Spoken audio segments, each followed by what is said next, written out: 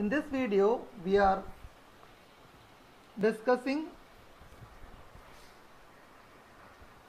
the enzymes, their importance and some historical aspects. What are enzymes? Enzymes are the most remarkable and highly specialized proteins having extraordinary catalytic power. They have a high degree of specificity for their substrate.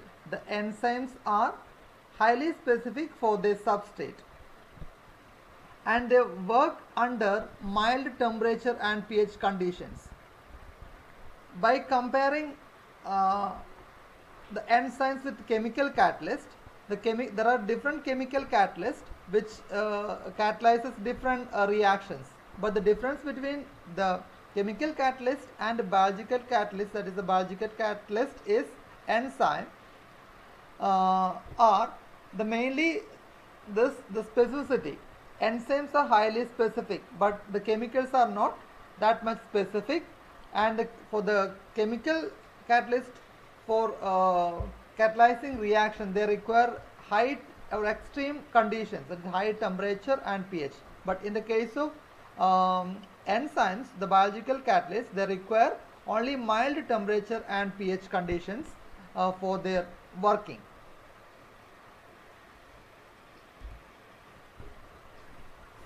Then what is the importance of enzymes? The enzymes are substances that are needed by the body to speed up certain reactions. What is the function of enzyme? The enzymes functions to speed up reactions. The certain reactions occurring or the happening in our body, to speed up that reaction, enzymes are helping. And they require for every day-to-day needs. For the working of the body, the entire body, whole processes, different type of processes are occurring in our body or in a single cell.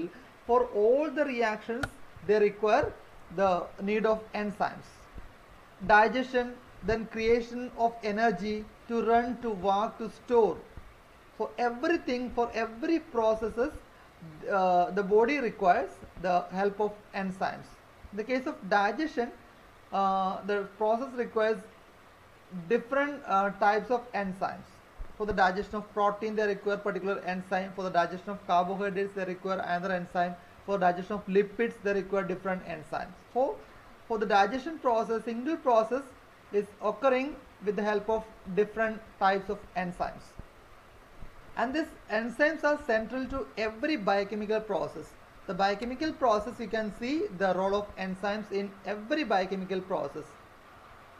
Then they helps in degradation of the nutrients. The nutrients are degraded into small parts to produce energy. There also the body require the help of enzymes. Then for the transformation of energy, the energy is transformed from one molecule to another. In that process also require energy. Then making biomacromolecules, for the making of DNA, for the making of proteins, for the making of lipids, they require different types of enzymes. So all the processes are happening or occurring only because of this enzyme. That's why enzymes are the most important protein that is found in the living system. Then why the study the enzymes, or what is the importance of enzyme study? For what the enzymes are studied? The study of enzyme has immense practical importance. In some diseases, especially the inheritable genetic disorders, there may be deficiency or even a total absence of one or more enzymes. Other disease conditions may be the cause of excessive activity of certain enzymes. That means a particular disease is because of the excessive overexpression of certain enzymes. The measurement of the activity of the enzymes in blood or plasma or body fluids or erythrocytes or tissue samples are important in diagnosing certain diseases. That is, for the diagnosis of certain diseases, the enzymes are quantified. The enzymes in the blood or in body fluids are quantified or measured to know the whether the person is having a particular disorder. Many drugs act through interaction with enzymes. Okay, for the drug activity, the many drugs require the help of enzymes. Then enzymes are also important practical tool in the chemical industry. For the chemical industry, they are using different types of enzymes. Then in food processing, okay, in food industry or food making or food processing, they require different types of enzymes. And last, in agriculture, for the agriculture production, but for the production of the genetically modified plants or the agriculture, bioagriculture products or the bio or microbial products or the biofertilizers or bioinoculants, different enzymes are used. For all these purposes, we need the study of enzymes. We have to understand the activity of enzymes and the various the type of reaction they catalyze. Everything about the enzyme should we should understood all these activities. History of enzymes. Biological catalyst or the enzymes was first recognized and described in the late 1700s in the study on the digestion of meat by secretion of stomach. That is, in the 1700s, different scientists studied how the meat is digested by using the secretions from stomach.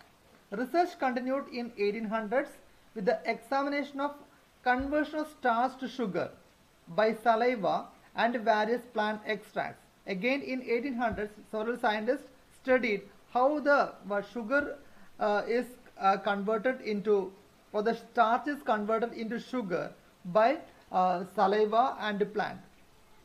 Okay, what is the mechanism? How the starch is converted or degraded into the sugars by saliva. Then they studied this process.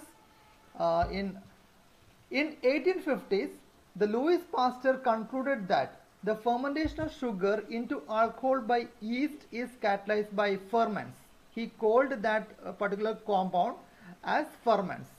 Okay, in 1850, Louis Pasteur concluded that the fermentation of sugar into alcohol, you know the fermentation process. The fermentation is the conversion of sugar into alcohol, that is by yeast, catalyzed by the yeast cells, and he called that yeast cells or that compound that is present in the yeast as ferments. Ferments. He postulated that these ferments were inseparable from the structure of living yeast cells. These ferments were inseparable from the structure of living yeast cells. And this view or this concept is called vitalism. This concept is called vitalism. That is, he concluded that the fermentation is carried out by the yeast or the something that is present in the yeast. He called that a compound that is present in the yeast which converted sugar into alcohol as ferments, and he pointed out that the ferments were inseparable from the yeast cell. We cannot separate the ferments from the yeast cell. That is the point by Louis Pasteur, and this concept was known as or is known as vitalism. Then in 1897, Edward Buchner discovered that yeast extract could ferment sugar to alcohol. This in 1897, the Edward Buchner discovered that yeast extracts could ferment sugar to alcohol. What was the vitalism view? The ferments were inseparable, but the Buchner separated these ferments, that's the yeast extract. He took yeast extract and then he carried out the fermentation process, providing that the fermentation was prompted by molecules that continued to function when removed from the cells. That is, he successfully removed the ferments from the yeast cells. And this discovery put an end to the vitalism because the ferments were separated from the yeast cells. So the vitalism is over. This discovery put an end to the Louis Pasteur's vitalism. Then Frederick W. Cunney later gave the name enzymes to these molecules detected by Buchner.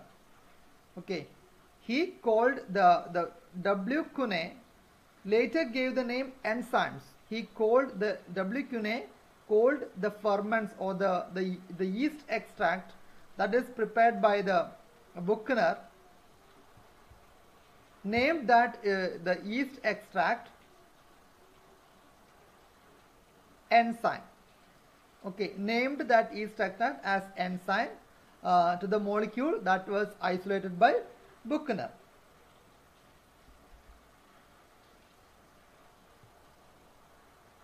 Then the isolation and crystallization of urease by James Summer in 1926 provided a breakthrough in the early enzyme studies or in early enzyme studies. The isolation and crystallization of urease enzyme by James Summer in 1926 provided a breakthrough in early enzyme studies. Okay. Summer found that urease crystals consisted entirely of protein. That was his finding. The Summer crystallized the urease enzyme and found that the urease enzyme consisted entirely of protein or only proteins. And he postulated that all enzymes are protein because he found only proteins in urease enzyme, and he postulated that all the enzymes are proteins. And this remained controversial for a very long period. Only in 1930 was Summer conclusion widely accepted. Okay, until then it was not accepted. Many of them opposed this finding, that is all the enzymes are proteins. But in 1930 the Summer conclusion was widely accepted. It is because of the John Northrop and Moses Kunitz. Two scientists, John Northrop and Moses Kunitz, crystallized another enzyme, pepsin and also trypsin. Okay, and they isolated different digestive enzymes like pepsin, trypsin and other digestive enzymes. They isolated and they found that the pepsin, trypsin and other digestive enzymes consisted only proteins. So they proved that all the enzymes are having, or all the enzymes are proteins. The B.S. Haldane and the scientists made the remarkable suggestion that weak bonding interaction between an enzyme and its substrate might be used to catalyze the reaction. That is, an insight into the enzyme catalysis was first done by B.S. Haldane. How enzyme works, or what is the type of bonding between a substrate and enzyme. An insight was given by B.S. Haldane.